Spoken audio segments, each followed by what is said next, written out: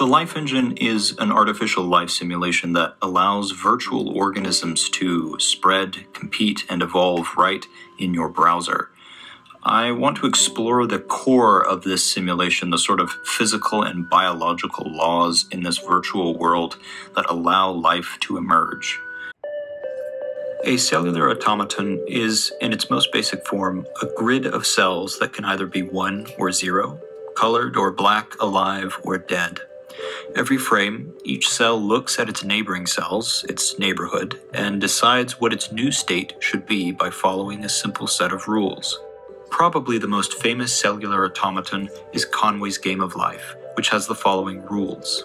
If a cell is dead and has exactly 3 neighbors, it comes alive.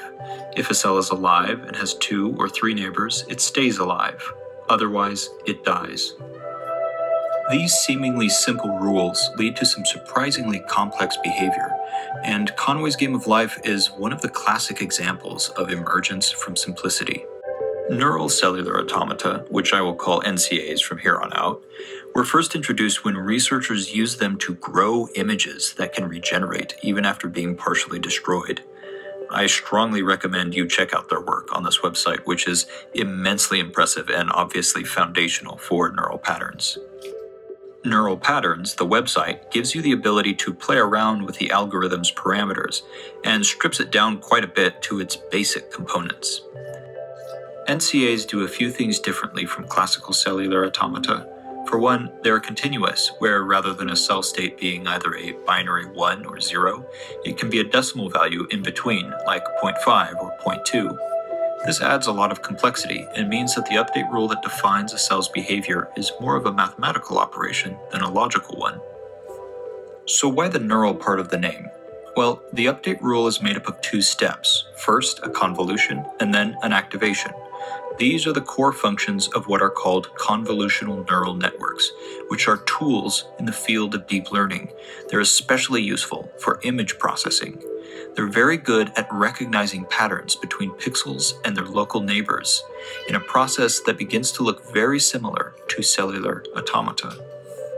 Each frame of an NCA is essentially generated by passing the previous frame through a neural network and letting it decide what the next state for every pixel should be, hence neural cellular automata.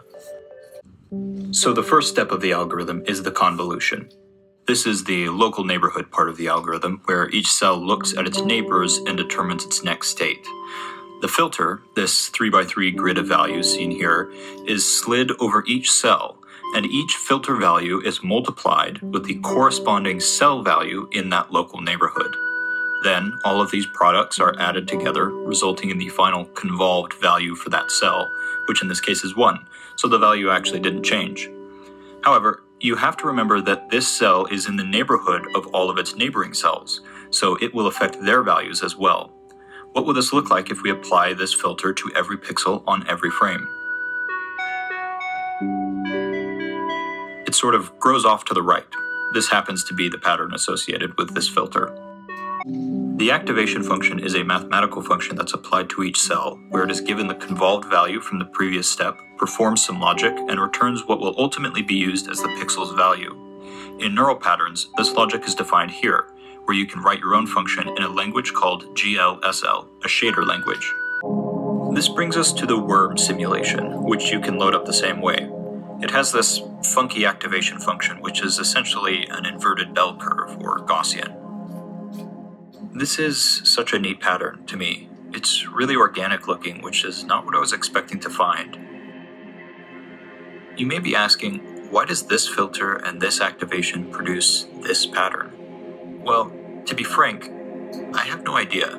Neural networks typically have dozens of layers of convolutions, with thousands and, in some cases, up to trillions of parameters. It really is unbelievable to me that a single convolution and a relatively simple activation function could produce such organic-looking complexity. I feel like I'm looking through a microscope into a strange computational microverse. So a brief recap of what the Life Engine is. It's made up of these square cells, and organisms occupy these cells, and they are made up of different colored cells. Different colored cells do different things for the organism. You can make your own organism in this little editor thing here, and you can also play around with the evolution controls to make different kinds of environments. A few months ago, there was an update that allowed you to save and load your own worlds and organisms. So I'll show you how to do that real quick. Here in World Controls, you go to the Save and Load buttons down in the bottom right, or in the editor, you can create your own organism. I'll just make something simple here with a mover and an eye. And you can press this Save button down here, and bingo. Dino DNA, you have the save file of the organism, which is effectively the DNA of the organism, and you can use this save file to load it back up, pressing this button down here. The world is a grid made up of square cells. Everything is made of cells. These are the sort of atoms of the world, the building blocks of the environment and its organisms. They can be different types, like food. Now, organisms are structures of cells. Here we have the default organism, which is 3 cells, 3 anatomy cells. Here are all of the anatomy cells laid out. These cells can only exist within an organism. They can only be part of an organism's structure. So let's walk through what each of these do. The most important is the orange mouth cell, which eats food in directly adjacent cells. So we can place food all around it, and on the next frame, it will eat the food directly adjacent to it. Every organism needs to eat as much food as it has cells in its body in order to reproduce, so every organism needs a mouth. The green producer cell generates food, creating it in adjacent cells. Every frame, it has a small random chance of producing 1 food cell in 1 adjacent cell, until it eventually fills up, as you can see here. That random chance can be tuned in the Simulation Controls tab. The light blue mover cell allows the organism to move and rotate randomly. We'll get more into that in a bit, but all it needs is a single mover cell and it will bump around the environment. The red killer cell harms and potentially kills organisms when it touches them in directly adjacent cells. The purple armor cell defends against this simply by ignoring the effect of the red cell when it's touched. And finally, the eye cell, the light purple cell with a slit indicating the direction it's looking, up, down, left, or right. The eye allows the organism to see and alter its movement based on its perceptions. And so here we have the standard starting organism, made up of a mouth cell and 2 producer cells, which produce food that is immediately eaten by the mouth. Now that we understand its basic anatomy, let's walk through its life cycle. Once an organism is born, a timer begins counting down until its eventual death, when it is turned into food.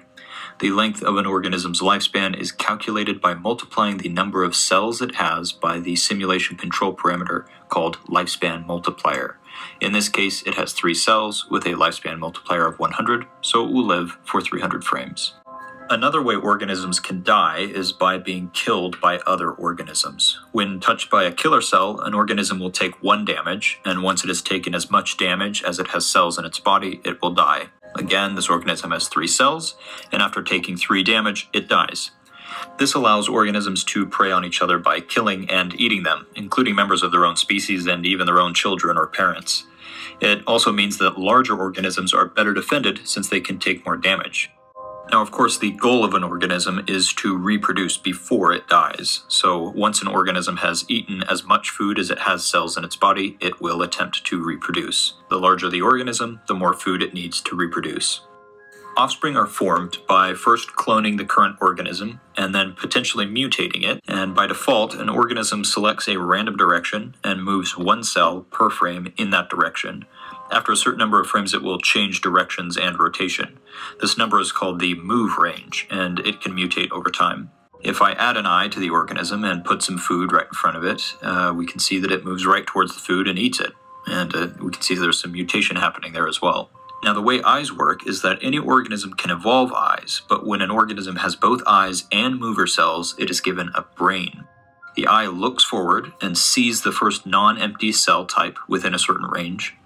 The brain will then think about this and decide what to do. It can act by either moving away from the observed cell, moving towards it, or just ignoring it and continuing in whatever direction it wants.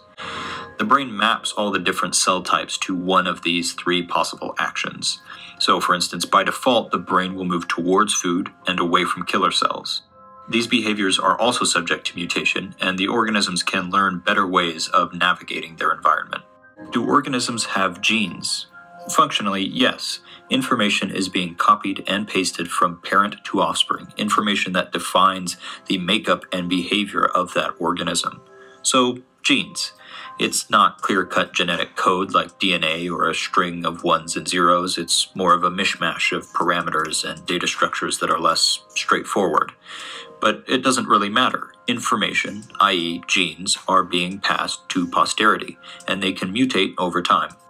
Now, how does mutation work? Well, when born, offspring have a small chance to mutate their anatomies in 3 different ways. It can grow a new cell with a random type, it can change the type of an already existing cell, or it can lose a cell. Note that this can result in organisms with gaps and cells disconnected from the rest of its body. I consider this a feature, not a bug. Additionally, if an organism mutates, there is a 10% chance that mutation will also alter other miscellaneous traits. These traits include the movement range, brain decisions, and the probability of mutation itself, which I call the mutability. And it doesn't really take any more rules or systems or code to build in the evolution itself. Organisms that survive, eat food, and reproduce propagate throughout the environment, and those with more advantageous mutations, or genes, will propagate more. True natural selection, no need for a hard-coded fitness function that evaluates whether an organism should survive or not. Through trial and error, organisms will discover strategies to better propagate their genes, and others will have to adapt or die. This is my submission, the hunter, the classic invasive species. As you can see, it's spreading pretty quickly. And I'm also going to load up the small bush killer, which is another submission that's very similar to the hunter and does a very similar job, so I'm also adding that. You can watch the 2 compete. And they both do a pretty good job of wiping out the current environment. All right, let's go ahead and add in the classic purple flower, which should help stabilize this environment. So if we add that in a couple spots, we can see that it's starting to grow and survive. This was also my submission. But we can also add this new Rosus finalis, the final rose, which is another organism that is sort of like the purple flower. It's just a producer with a bunch of red killer cells on the corners, and it outcompetes everything. It's an incredibly good organism at surviving. We can watch it as it outcompetes the purple flower, it outcompetes the hunter, it pushes everything out of the way. It is a very dominant species.